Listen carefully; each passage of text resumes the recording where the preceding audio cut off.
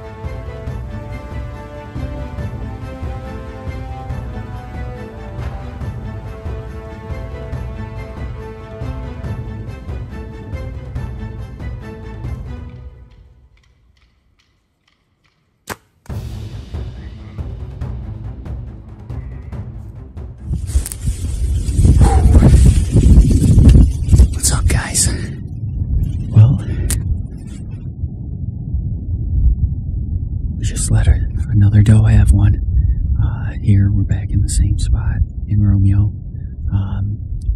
As you can see, my first shot I missed, and it was super quiet, so they didn't really go anywhere or do anything. I don't know what I did. I must have pulled the shot because it shot right over her back, but she didn't leave. She stuck around and she walked right back to me and gave me a shot. It was a little high. It hit her in the spine. I did have to put another arrow into her just to put her down, because that's the humane thing to do, but she's down right in front of us, and you can see, it's hard to see, but yeah, she's down right there. She didn't go anywhere. Super fun. That's number 2 for the year. I got one more tag left, so we might try to get back out here in the next couple of weeks or so, but more venison in the freezer, and we're good to go. Awesome. Not a bad hunt. A little disappointed in the shot, but it is what it is. It happens sometimes, and it's cold out.